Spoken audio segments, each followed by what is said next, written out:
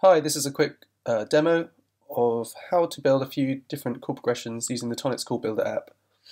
So I'll start the app, and here we have the Tonnetz grid.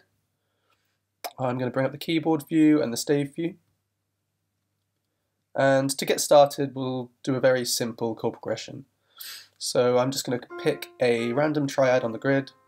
Here we've got the F minor. And to start, I'm just going to use these PRL transformations to try and find something that fits. So let's do an R. So it goes from that F minor to an A flat major. And I might now try a leading tone exchange transformation. And that's already sounding quite nice, and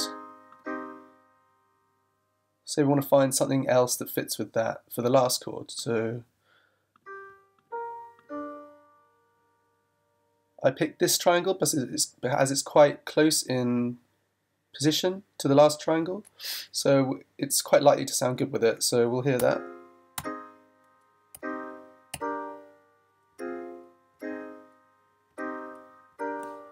And even play it back with the play function.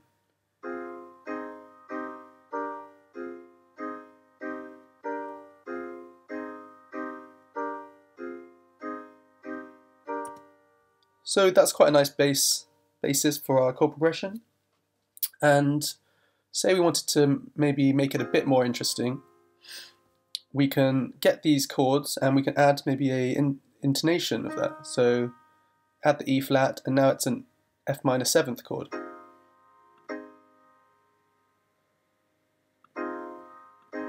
And say, let's make this one sound a bit different as well. We'll add the B flat. So this turns it into a 7th chord, the C minor 7th.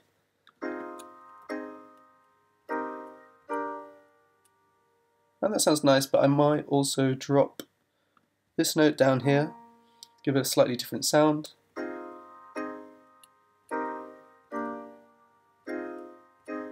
And there we have quite a nice chord progression.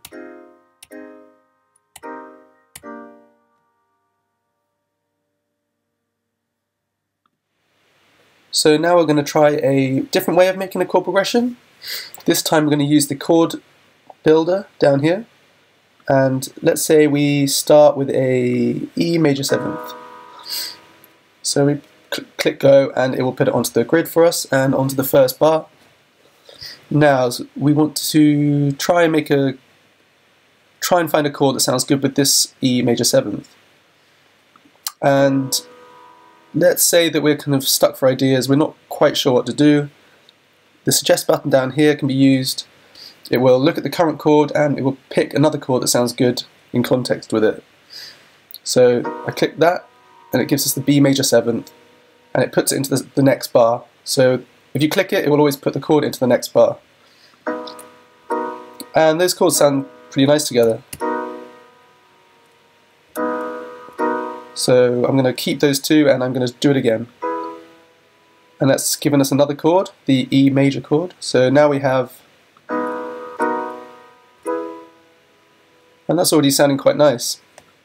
So we're going to try and find another chord which kind of ends the progression or resolves it.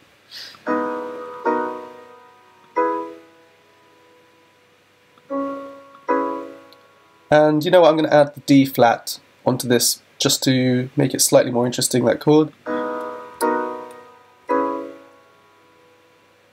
And I feel like I want to hear a minor chord to end it. I feel like that's what the natural progression after this chord will want to be. And I think this is the kind of chord which I'm looking for. So now we have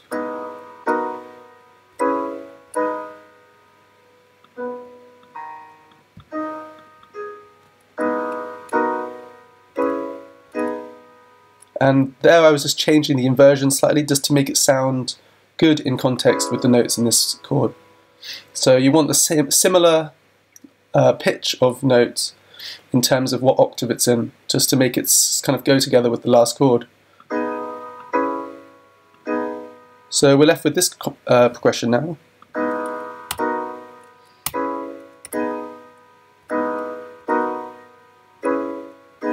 which is a nice sounding progression.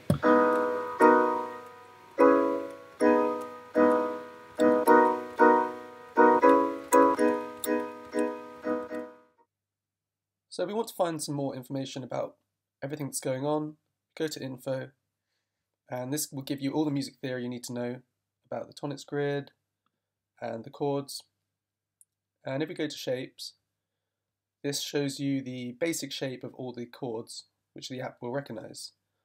So any of these shapes applied anywhere on the grid will give that intonation of the chord, with the lighter blue note as its root. So those are two of the ways that I go about creating chord progressions. There are plenty of other different methods you can try out. Get to know the Tonnetz grid and you'll be making chord progressions of your own soon enough. Okay, thanks.